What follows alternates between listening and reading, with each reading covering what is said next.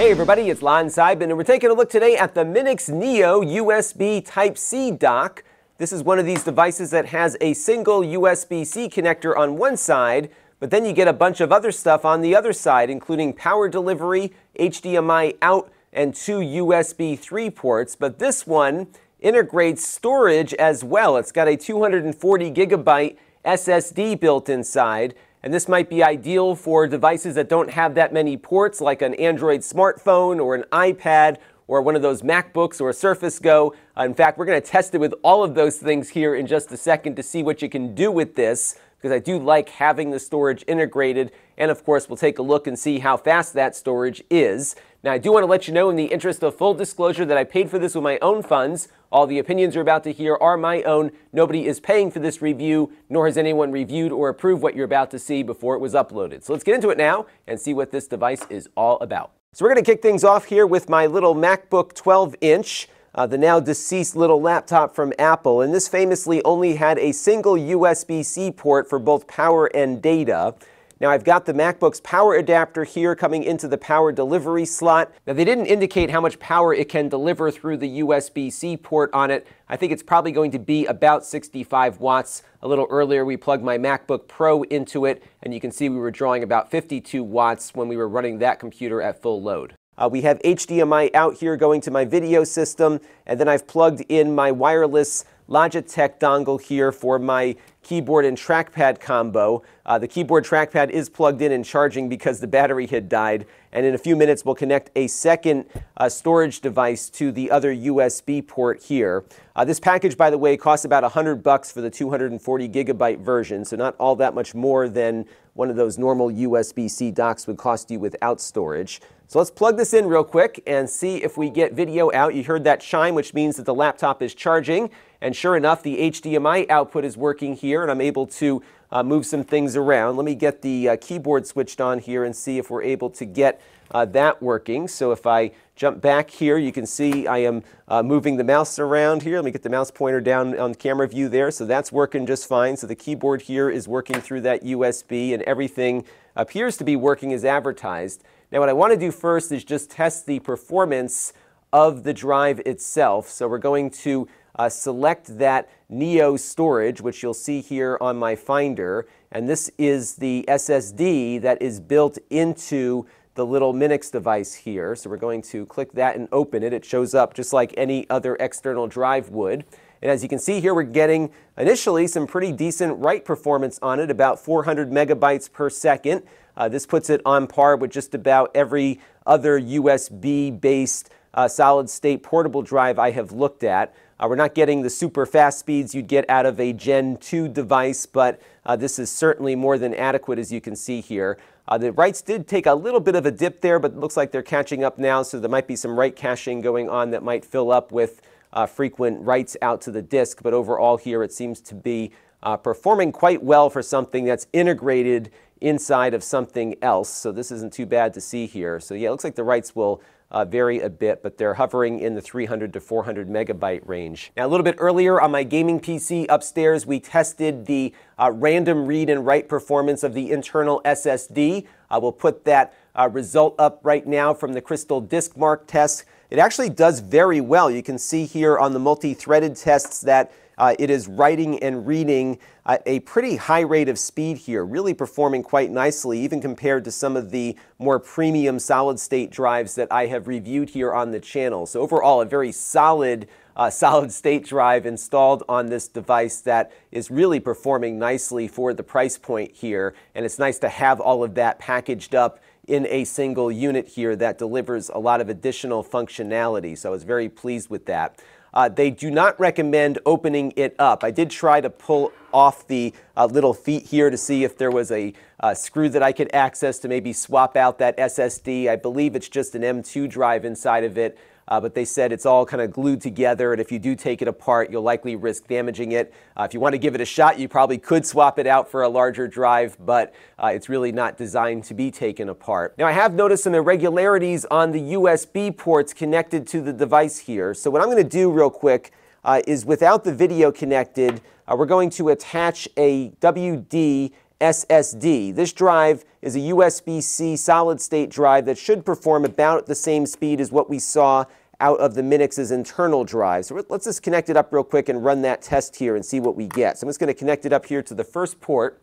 I'm going to go over to my speed test and select that WD drive after it mounts itself. And we'll go ahead and do that. The other drive should mount here in a second. And if I connect it up and start the test, you'll see that we're getting somewhat similar speeds here. It's running definitely slower than it does when I have it plugged in directly into this MacBook.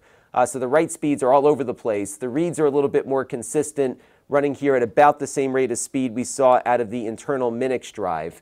But if I connect up video now and disconnect the drive and then reconnect it, we're going to see a very different story here. So let's plug in video to get the video running back to my video system here. We'll wait for that to flip over, and then I will connect up the USB drive here again. And then what I'm going to do is load up the Blackmagic Test once more, and we have it pointing at the same drive. We'll wait for it to mount here, and we'll run it again. And I think we might see a different speed now. And yeah, so you can see now that it's kind of dipped back down to USB 2.0 speeds. And I think if you have video connected to it first, it's going to run these two USB devices at USB 2.0 speed versus USB 3.0 speed. I've seen this before on a few other docks that I have tested, and it must have something to do with the bandwidth it's sharing to output the video. And if we take it a step further here and go into the Mac system report, we'll see that it is attaching that My Passport drive to a USB 2.0 hub, and the most we're getting out of that hub, if we go up to the top here, is 480 megabits per second. When I have it connected without video, it actually puts it under this USB 3.0 hub. The good news, though, is that the internal drive is not impacted by this. It always shows up under that USB 3 hub, but it must have some bandwidth issues related to these USB ports. So if you are connecting video, the likelihood here is that you'll be running these two ports at USB 2.0 speed and not 3.0 speed, despite the fact that the box here says those are indeed USB 3 ports. They will be USB 3 when you've got no video connected, but if you do, they're going to run slower. All right, so let's do a little lightning round here and see how it works with non-Apple devices. So we've got a Surface Go tablet, which also only has a single USB port. We're going to look and see if the HDMI output works along with power delivery, the internal storage, and of course the Logitech dongle here. So let's plug it in and see what happens. So it looks like we are charging down there in the corner. The Neo storage here is popped up, and it looks as though my mouse is working here. I copied a video file over, so we'll go ahead and play that off the internal drive real quick and make sure that works.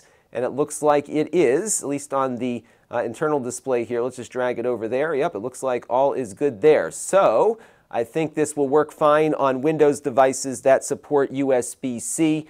Earlier, I did test out that USB problem we had on the Mac. It is also doing the same thing here. So that drive was showing up as a USB 2.0 device when I did have video connected, and it was properly in the USB 3.0 mode when video was not connected. All right, let's take a look now at an iPad. All right, let's take a look at my iPad Pro. The iPad Pros have a USB-C connector and not Apple's proprietary Lightning connector. Most iOS devices, including iPhones and non-Pro iPads, do not support this device. But if your iPad has USB-C, then this will do what you're about to see here. So we've got it plugged in. Power is going in now, so that is good. Let's see if we get display out. Yes, we've got display out. So far we have power in, display out. Let's test the USB here with the keyboard. That is working, so that's good. iPads do not support mice, so you're not going to see any mouse pointer running here on screen, but if they ever do, I would suspect that it works. And one of the neat things about iOS 13 or iPad OS for the iPad is that they now support external storage. And sure enough, the built-in drive on the hub is showing up. I've got a video here that we had copied over from the Mac a little bit earlier, and there you go. It's playing here on the iPad just like it did on the Surface tablet, so that is cool to see. So it looks like this is fully functional on the iPad running iPad OS or iOS 13 if your device has a USB-C port. Now we're going to try an Android phone. This is a Galaxy S8 from Samsung that I got in from them on loan a little while ago. I got to get this back to them at some point. This does have a USB-C output, which supports video out in some of the other tests that we've done with it. Let's see how it fares with the hub. All right, so we have the phone here ready to go. We're going to plug in the hub now into the bottom of the phone where its USB-C port is. It is getting power now, so it is charging off of that USB connector there. And it looks like now we've got video working, so that's good. And let's jump over to Samsung Notes here and maybe just use the keyboard and start typing out some stuff. And sure enough, that is working. And the mouse is working too, so that's pretty cool. You can see the mouse here moving on screen, and that's because Android supports mice. And if we jump back out here, let's go over to the file manager and see if we can see that built-in storage. And sure enough here, you can see the USB storage on the MINIX hub here. So let's load that up real quick and we can see some of the files on there.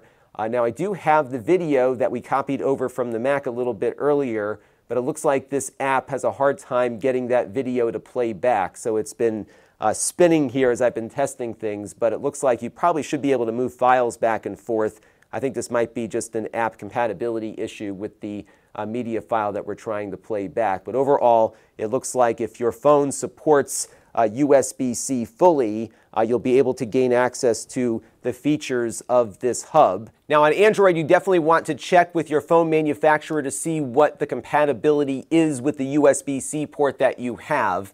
My Pixel 3a phone, for example, does not support video output through the HDMI, but the other features do work. So every phone will probably have different compatibility, but at least with the Samsung phone, you can see what we've been able to do here, and I think other Samsung phones should perform the same. And you can see now that video has started to play back as well. So all is good for Android, for iPad, for Windows, and for the Mac. So pretty good stuff here, minus the USB issue. And it looks like MINIX may have a Pro edition on the way that incorporates gigabit Ethernet in addition to the other features that we see on this one. I'm eager to try that one out when it's released, and we'll probably get one in and see how it performs. I'm concerned about the performance of that gigabit Ethernet when you do have video attached, so we'll see if it has the same kind of performance penalties we are seeing right now with the USB ports on this edition. That's my only big gripe here, is that I don't think they made it clear enough that you'll see a performance degradation when video is attached, at least for those two USB ports. That should have been made more clear in the product packaging and in the manual, but nonetheless, it's still pretty useful, I think, especially given that you don't see a performance hit on the SSD when video is attached, and it is very useful to have storage plus the ports available along with power delivery for phones, tablets, and other Ultrabooks that are very limited in the number of ports that they have. So on balance, it's a good product. I just wish they were a little bit more clear about those USB ports. Until next time, this is Lon.TV. Thanks for watching. This channel is brought to you by the Lon.TV supporters, including gold-level supporters, the 4 Guys with Quarters podcast, Chris Allegretta, Tom Albrecht, Mike Talbert, Brian Parker, and Kalyan Kumar. If you want to help the channel, you can by contributing as little as $1 a month.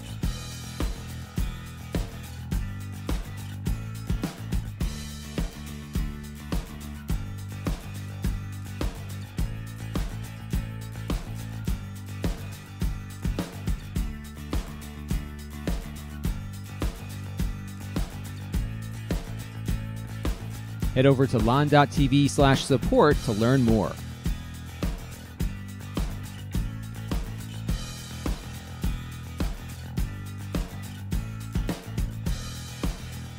And don't forget to subscribe. Visit lon.tv/s.